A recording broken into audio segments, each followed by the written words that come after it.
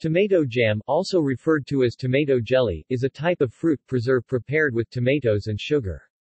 Green tomatoes are used in some preparations. Some preparations may use honey, and some include bacon. It has been described as a cross between marmalade and ketchup, which itself is already closer to a jam than a condiment, due to its already high sugar content.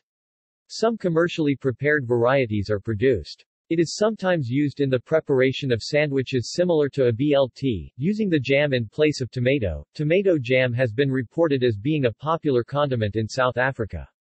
History. In 1840 in the United States, a recipe was published in The American Farmer that involved straining stewed tomatoes through cloth, adding an equal amount of sugar, and then boiling the mixture for a few hours. In 1843 in the U.S., a recipe for preparing tomato jam was published in the Boston Cultivator.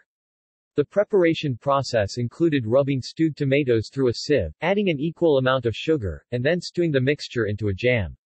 See also fruit ketchup. Ketchup. List of spreads. List of tomato dishes. Tomato chutney. References. Further reading. Country Life Illustrated. Hudson and Kearns, 1899. p. 731.